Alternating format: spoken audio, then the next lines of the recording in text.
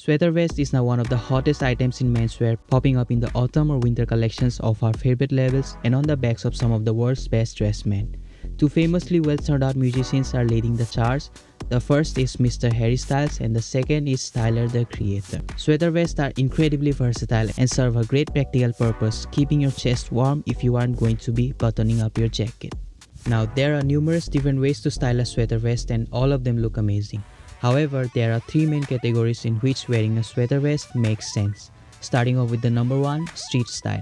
This is the look that is trending the most right now. Tons of influencers are adopting the soft boy aesthetic and they are doing this by pairing a sweater vest with an unusual top, the classic white tee. To obtain this look, pair your sweater vest with a boxy white tee and some wide leg pants. These can be jeans or chinos depending on your own personal preferences. For footwear, Air Force Ones or the Adidas Super Colts are going to be a great budget option. There are a few important details that you need to pay attention to though. Don't wear a t-shirt that hugs your biceps. Remember, this is a street style look and thus you can bend the rules of menswear. Instead, opt for a boxy tee.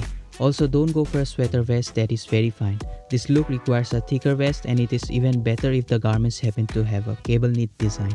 You can go crazy in terms of accessories. Load up on rings and bracelets and maybe even a pearl necklace. Number 2, formal or dapper look. This is the more classic way of wearing a sweater vest and it will work well in formal situations. To pull off this look, pair your sweater vest with a two-piece suit and a white dress shirt.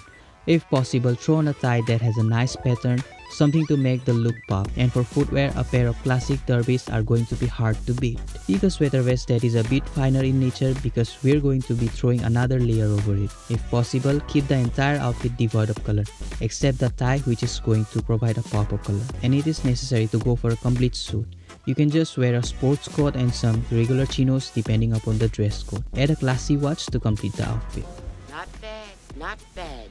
Number 3, everyday casual look. This is the kind of outfit you'd wear on a first date, not too out there but not too stuffy either. For this outfit, wear a white button-down shirt under your sweater vest. Don't tuck in your shirt and let the ends of it be visible from the underneath the vest. For the bottoms, go for a pair of chinos in an earth tone like peach. There are tons of options for footwear. You can go for everything from a pair of work boots to Converse Chuck Taylors.